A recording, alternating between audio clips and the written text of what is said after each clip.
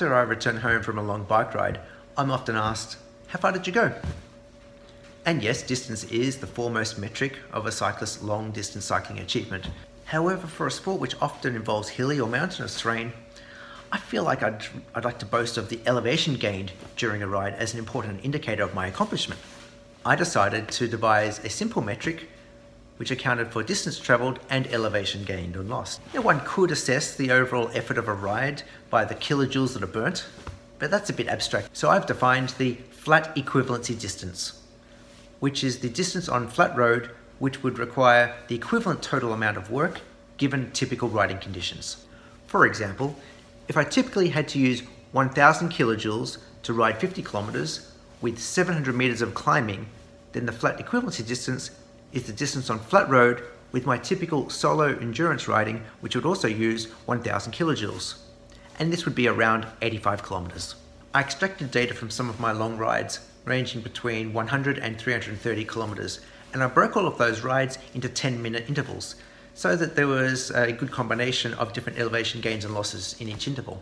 Using statistical regression analysis, I then determined the relationship between work exerted in every interval with the distance travelled and elevation gained and lost in that interval. The result was that I had derived a predictive equation to 97% accuracy for the kilojoules of work I would exert for a ride given a profile of distance travelled and elevation gained and lost.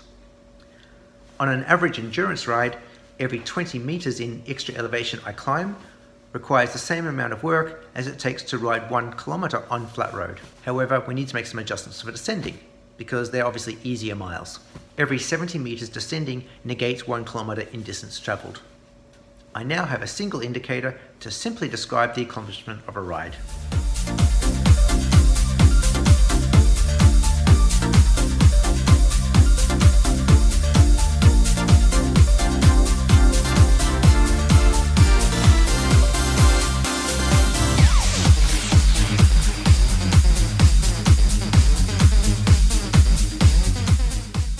I should emphasise that this formulation is for me, given my typical endurance riding.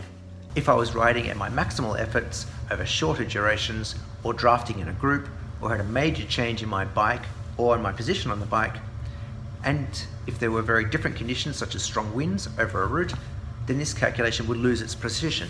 Also, the calculations for the flat equivalency distance would differ for different cyclists.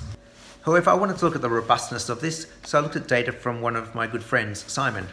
He sent me the data from some of his rides, and I put it into my formulation and found that I was 95% accurate.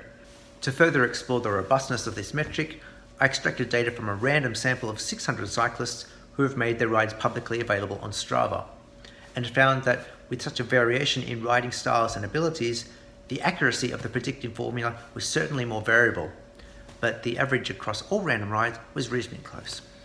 So I'm confident in using the flat equivalency distance as a new metric for comparing endurance rides, at least for myself. This leads me to think about what the flat equivalency distance was for some of my long endurance rides. Some of those rides I've considered as epic. So I also devised a new metric to capture one's lifetime cycling achievements. It's a derivative of the Eddington-number. Arthur Eddington was a prominent astrophysicist about 100 years ago. He was also a keen cyclist, and he's credited with devising a metric for a cyclist's long-distance riding achievements, the Eddington-number. And it's defined as the maximum number E, such that the cyclist has cycled E miles on E days. So Eddington's lifetime Eddington-number was an impressive 84, and that means he completed 84 rides that were at least 84 miles in distance. To account not just for distance, but for climbing feats, I propose the flat equivalency distance index, or FED index, to be calculated similarly. The maximum number X, such that the cyclist has completed X rides with a flat equivalency distance of at least X kilometres. My FED index for rides during the last 3 years comes to 95. Hopefully, I can crack 100 before too long.